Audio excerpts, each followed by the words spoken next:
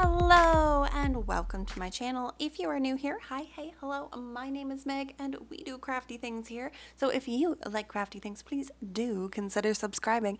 And if you are a returning subscriber, thank you so much for subscribing and tuning in to another video. So today we're going to do a Kumihimo tutorial. I've been wanting to remake that video for a long time because I got a more stable setup, and one of you guys has specifically asked about the cherry blossom pattern that I had in one of my collection videos.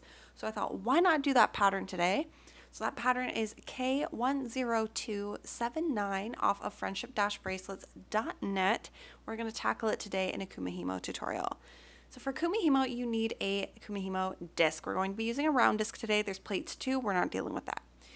This here is a foam one I got in a pack of embroidery floss from Walmart, but you can hand make these at home. You don't have to go out and buy something. You can use cardboard. You can use like the plastic lid of a yogurt container, whatever. Just make sure your notches are straight across from each other. It's going to make your life so much easier. You don't need to number it like this one is. You can if you want to. I'd suggest maybe marking a notch as like your top one just for reference, but honestly, I don't really use the numbers.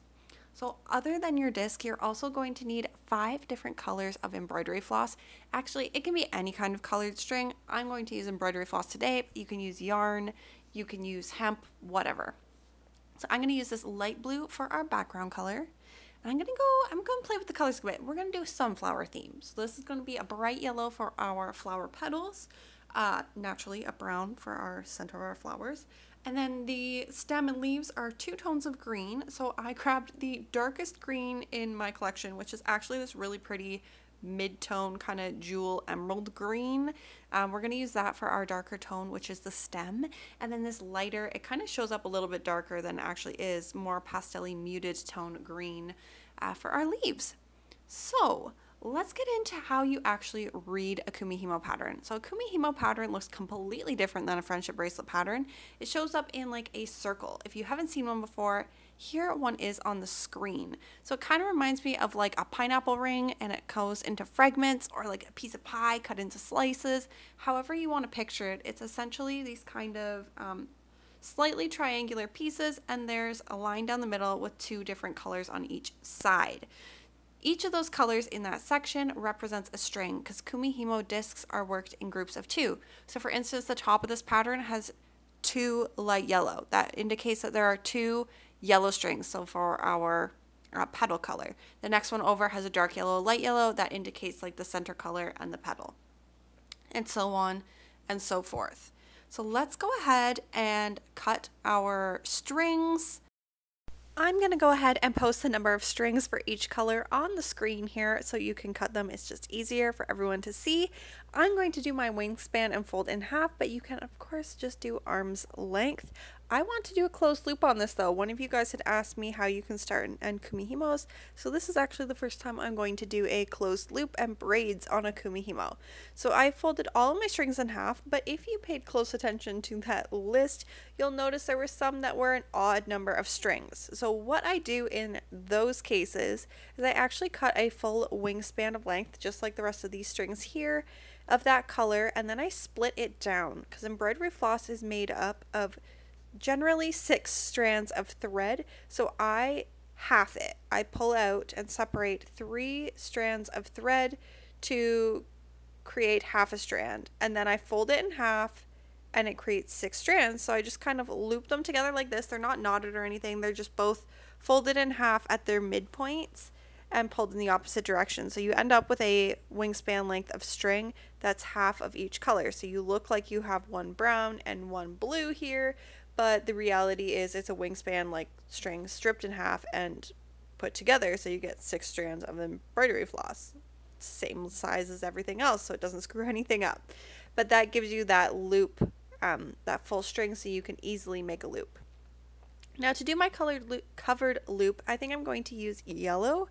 I don't know, I'm just feeling fresh and vibey with the yellow, all this beautiful sunshine coming in at this filming location. You guys will have to let me know if you like what's going on here or not. I'm trying to find the best place to film in this new place. So anyways, to create my closed loop, I take my folded yellow at the midpoint and my other strings at the midpoint, and I lay the yellow string underneath, and then I do a lark's head knot. So I just pull the loose ends through the loop of the yellow.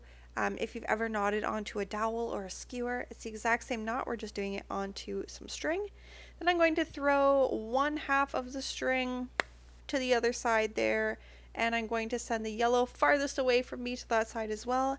And then I'm just going to do forward backwards knots until I reach half of the loop size that I want, and then we'll rotate and work on the other side for the other half of the loop size we want, so everything stays nice and even.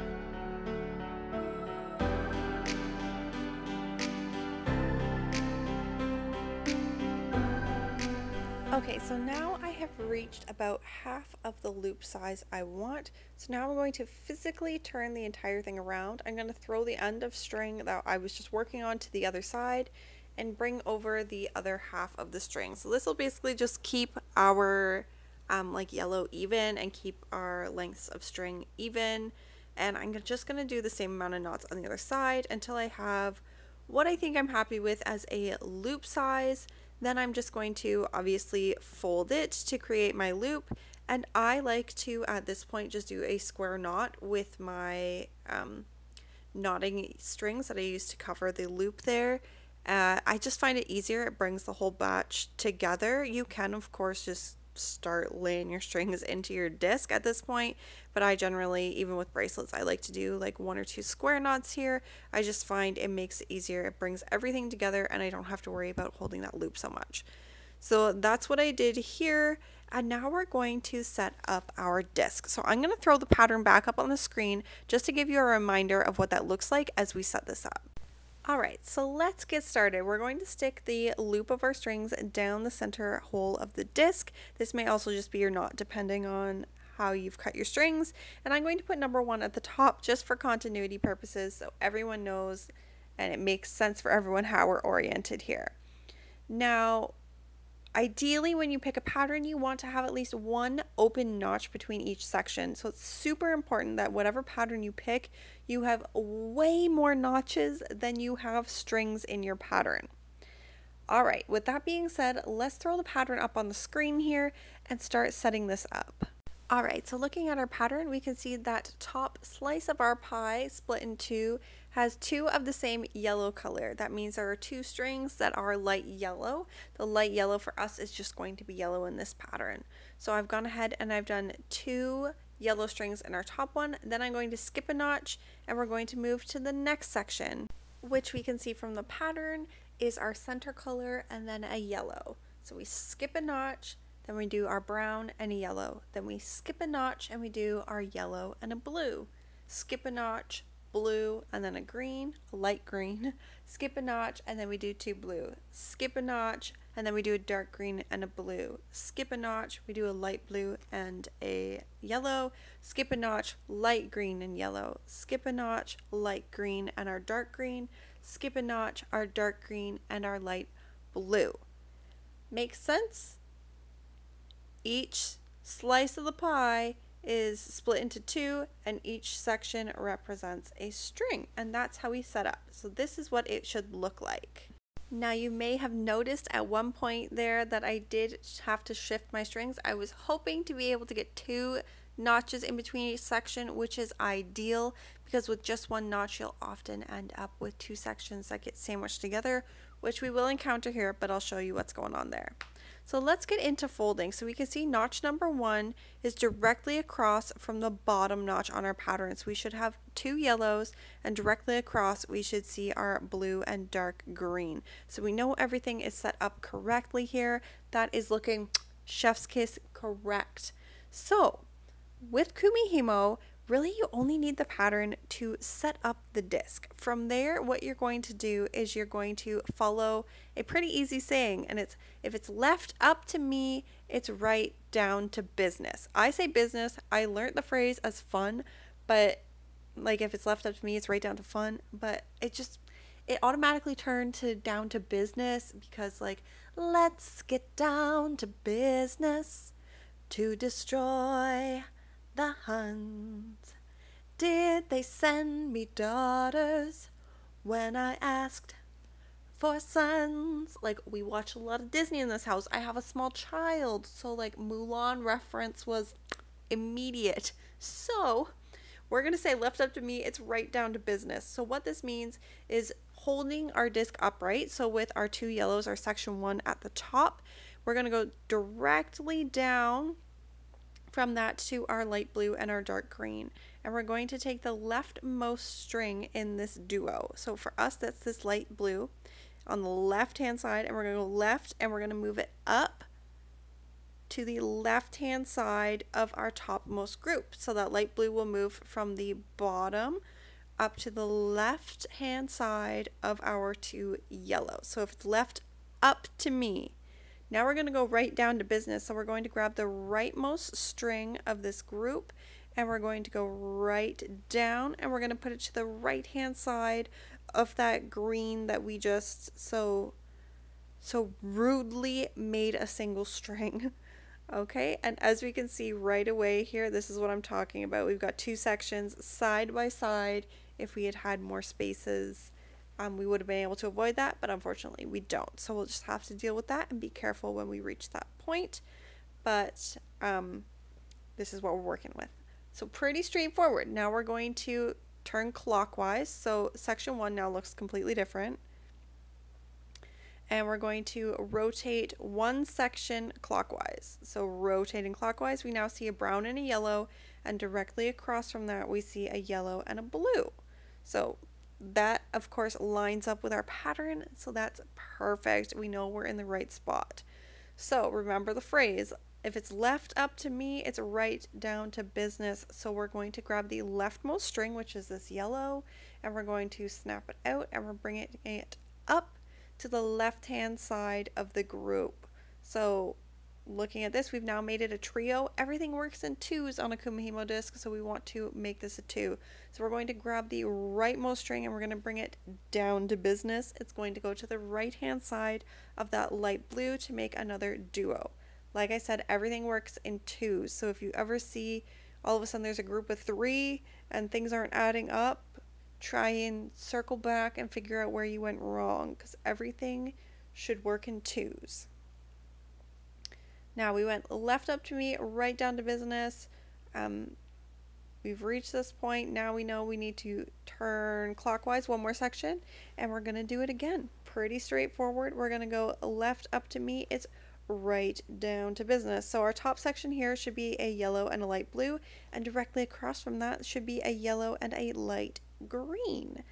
That checks out with our pattern, so we know we're good to go.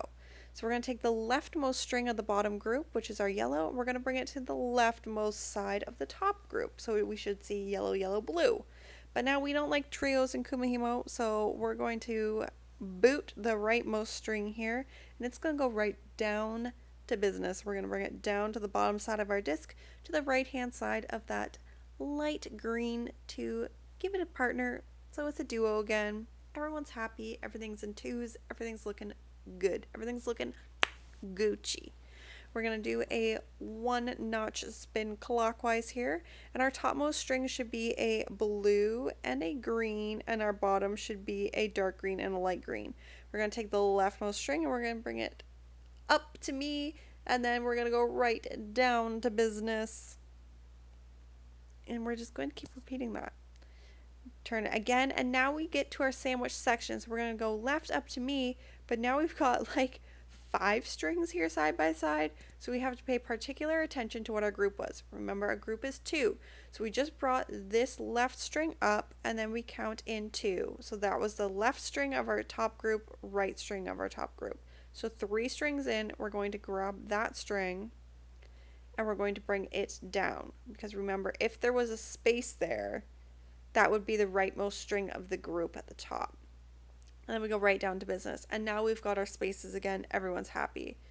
Turn it again, left up to me, and it's right down to business. And you're just going to keep repeating that.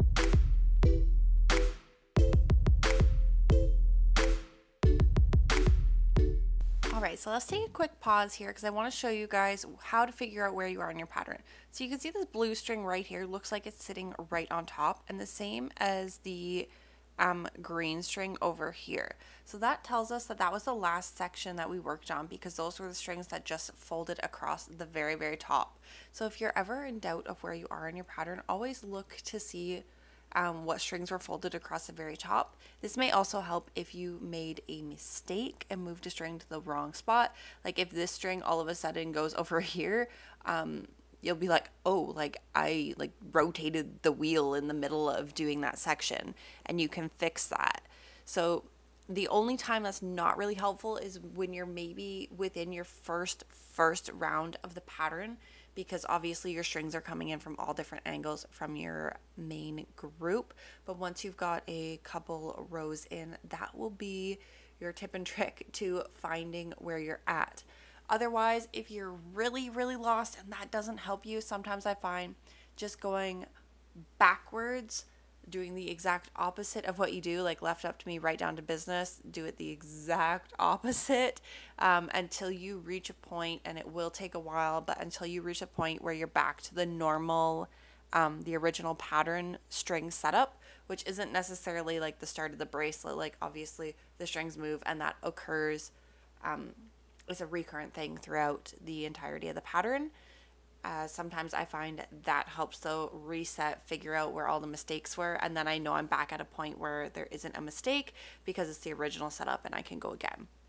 So those are just some quick tips on how to fix things when you're looking at Kumihimo. But otherwise, we're just going to repeat this left up to me, right down to business for the entirety of the bracelet, and then we'll meet back here and I will show you guys how to pinch this off and finish it out.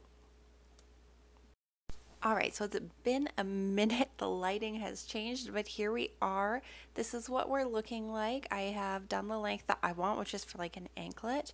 We've got this really cute sunflower pattern coming out the bottom. Everything is looking good and even, so we know there wasn't mistakes there, which is awesome, and I'm so excited to get this off of here. So I think now what you can do is, normally I would just pinch the top of the work and pull all the strings out and tie it in a knot, but because I did the closed loop, I'd like to do some braids on this. So I'm actually going to pinch it, and I'm going to pull out, I think, just half of these strings, and then we're going to braid them and do like 2 ties on the end of this.